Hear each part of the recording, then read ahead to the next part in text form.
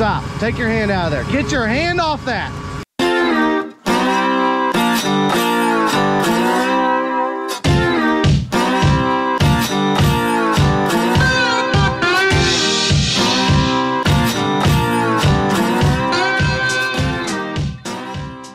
So, good afternoon. Today we have made it to Russellville. We're here in Illinois today, cutting some beans.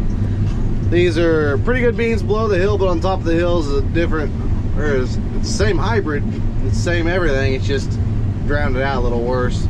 So the top of the hill there, I think the average for it's like 50, I think. I don't know, I got it wrote down somewhere. And then down here on the bottom is probably gonna be almost 80, 75 to 80, so.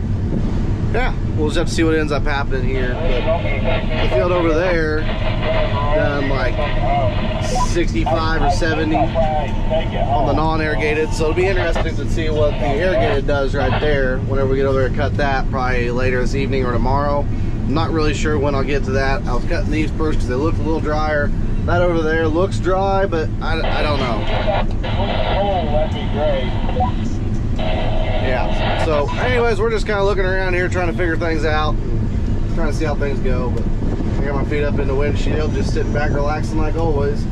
This is pretty long field here, so hopefully I'll get a nice load for Ross and we'll be able to send that last truck out of here. But yep, hammering away like always. Woman's bringing me monocles again tonight, so gonna be eating good out here in the field, hopefully. And kind of want to eat my peanut butter and jelly. I'm getting hungry.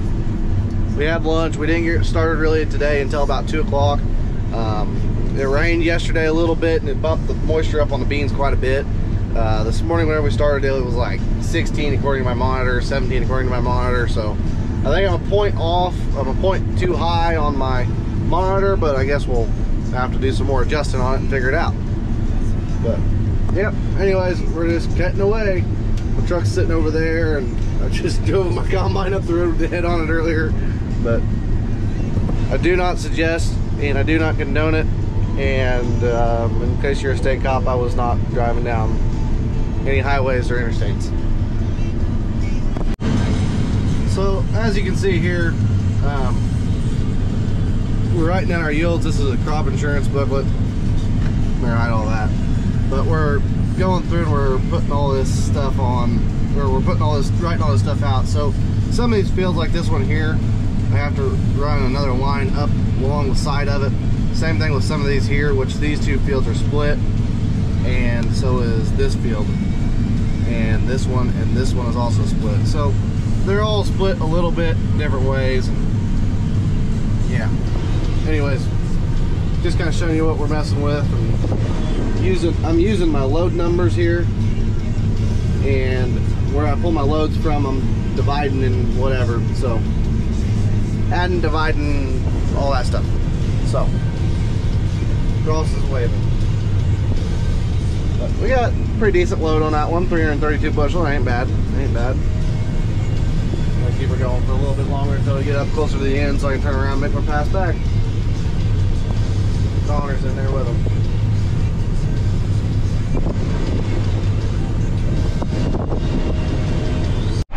So, good morning.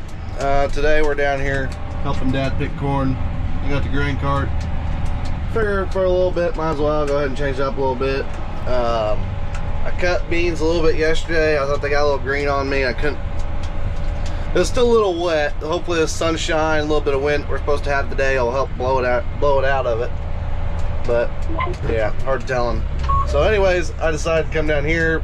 They was trucking corn out of here for, it's about 1.5 miles up to the road. So yeah, one cart won't really keep up with that, let alone with the X9. So yeah, me and Xavier ran it all last night. Zach's back this morning, and we're gonna keep plucking away, I guess. So that thing is a corn eating machine though. Once it gets going, if you can keep it going, it'll eat some corn. He done 200 some acres yesterday. Granted, it wasn't the best corn, but he still done 200 some acres. So that's pretty good. That's pretty impressive for a combine. But I don't know. I'm kind of biased on it, but run with it yesterday. Yeah, it'll keep up, that's for sure. It's a lot to keep up with. Need some bigger carts, that's what we really need. You need like two 2500s or something like that. You'd really be able to keep it away from it then. Oh well. We're cutting some really good beans down here right now. I mean, well, this part of the field's not as good as what it was over there, but we're looking at about an 87 yield here. So according to my maps, we'll see what the field totals did. So there's an Asgrow 3.7, which we think this is actually a 38 XF3, and we think this is going to average about 89 so far off of what I've cut. And then the 3490 Agrigold, which is what it was up against out here, done 88.85. So that's a bushel. We'll just have to see what it does whenever I get farther back into there. It could go up some more. And as far as like just watching my yields and stuff here, this bean has a lot of potential. We've seen places anywhere from where it's jumped from 85 to all the way up to like 110, 120. So we're cutting some really good beans down here. They're green, stemmed, and a lot of them are laid over, as you can see there. I mean, I'm stripping all the beans off the stalk, but the stalk's still there. So that's a good sign. I mean, we're getting somewhere at least, but we'll just have to see what ends up happening here by the time we get done with the field. These are about 10% average on moisture, and yeah. So we're just kind of hammering away. We're waiting on it to rain. We're gonna see if it ends up raining here or not, but I hope it doesn't. Although I hope it does, because it's my girlfriend's birthday today and I haven't seen her in like 2 weeks hardly. So it'd be nice to get off around 4 or 5 o'clock and go see her, and yeah. It's really nice being able to see in front of me.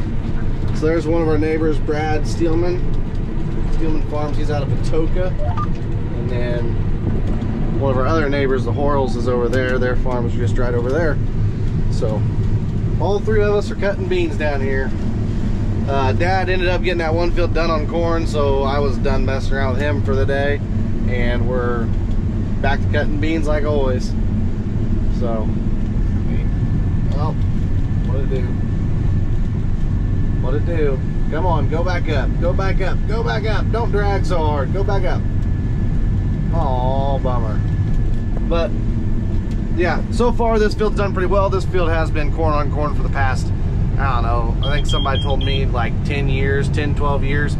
So I wasn't around to see it in beans last. I barely remember seeing it in beans last. I know that we had a problem with potassium in this field years ago, and we're not seeing that problem this year anymore.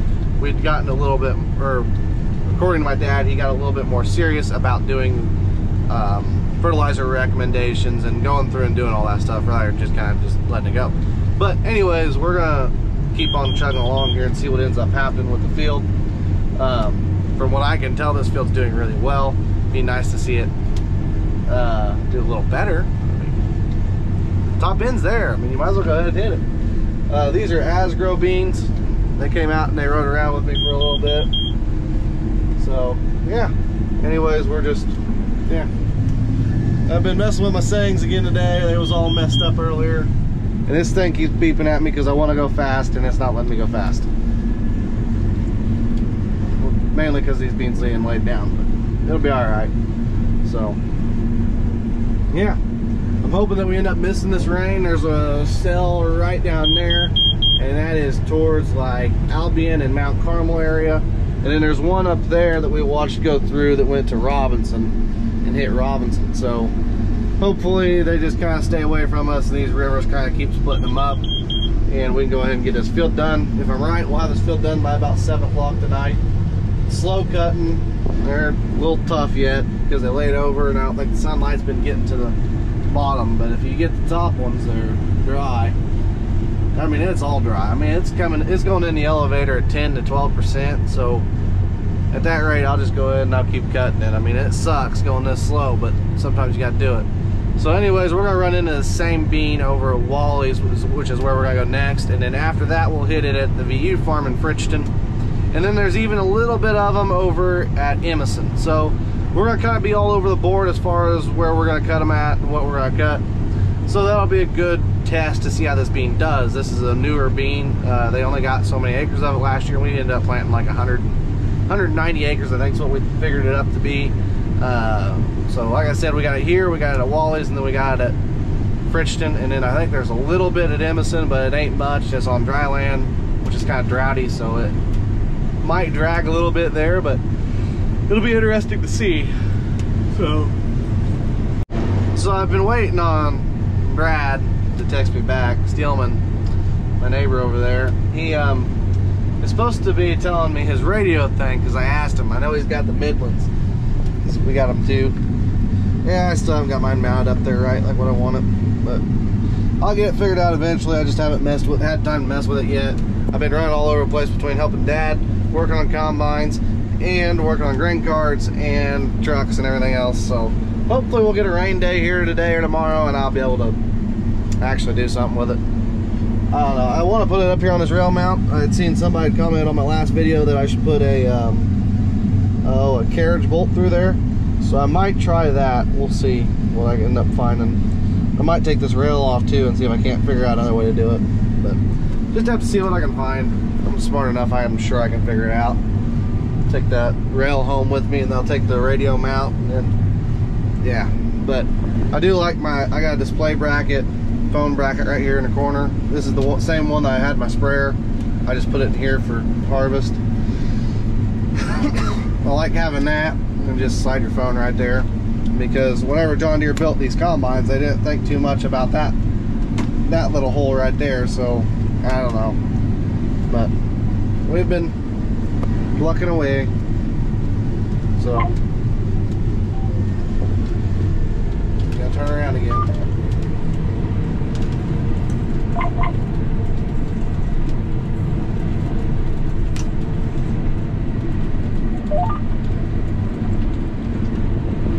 We've been very blessed down here with the neighbors that we do have. A lot of our neighbors, we do try to figure out what kind of chemical program we're going to run, or based off of what our neighbors are running. So obviously, you know, we don't want to have spray wars down here or anything where everybody's killing each other's crops, because that ain't no fun. So that's why over here in Indiana, mainly we just run Extend Flex, because everybody around here runs Extend Flex.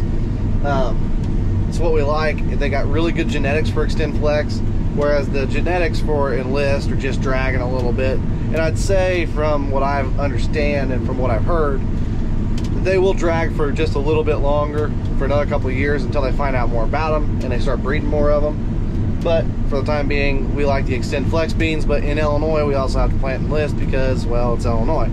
They outlawed it because everybody was spraying each other's fields, which, that's fine, that's understandable, I get it. So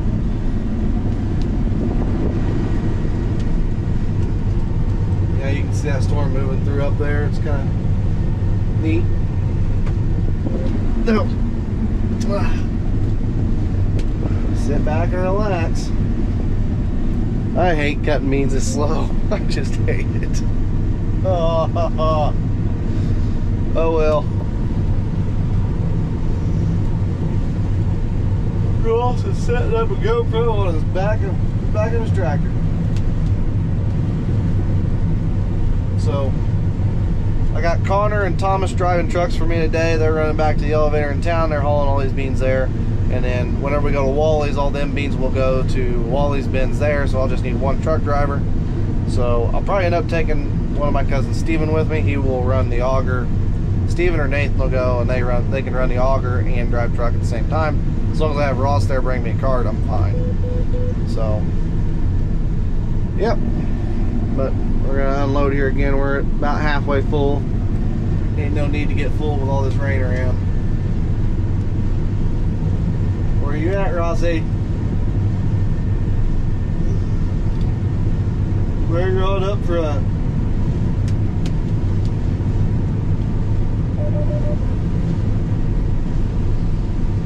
So we did try another variety back towards home. It was a Pioneer, like a 3.8 Enlist.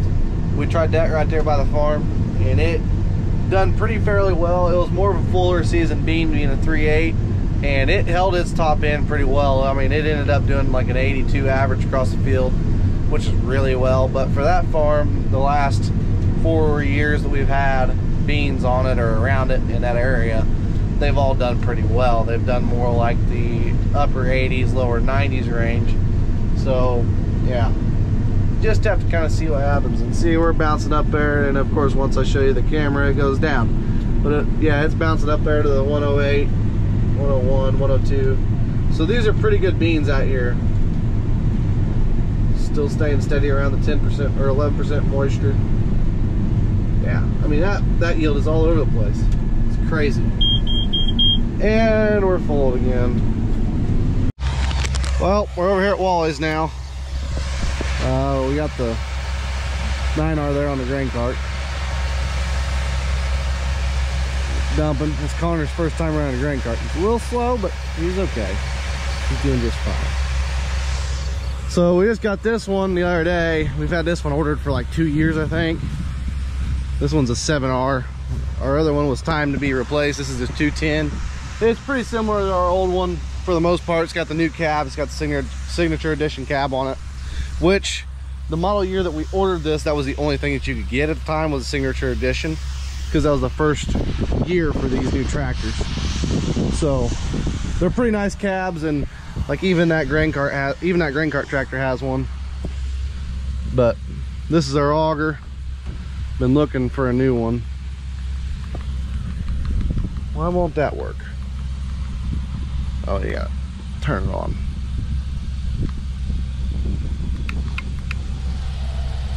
So yeah, you got the back saver thing on here.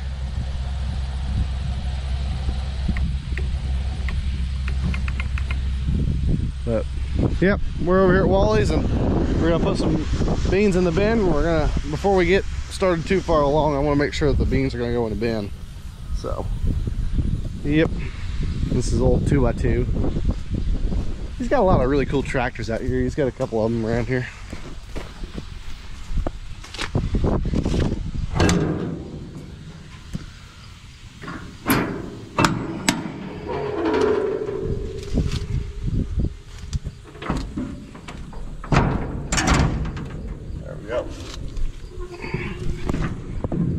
So here in a minute we'll be able to see it move. See corn or beans fall from the top there. It'll be coming out of a spreader, so they'll be spinning around in here a little bit. So close that up for a minute. Wait until we get some beans flowing. I can already feel the savings of the back.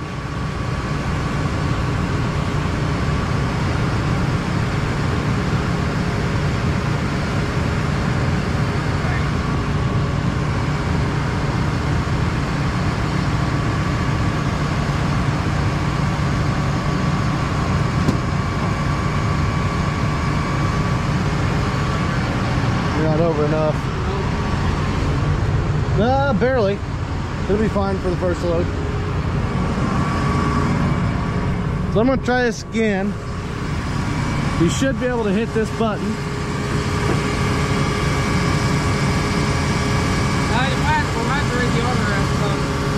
Yeah. Should be able to hit this button and shut it on and off, but it ain't working. What was that?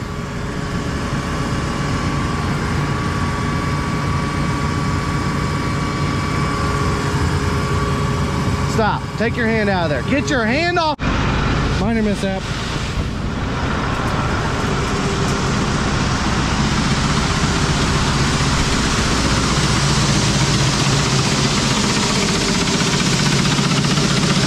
What's that knocking?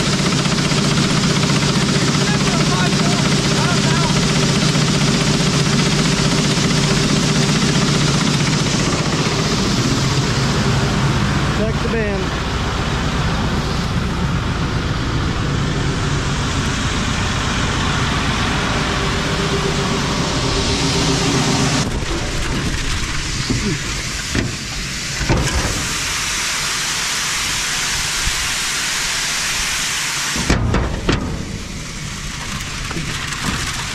Yep, it's spinning around.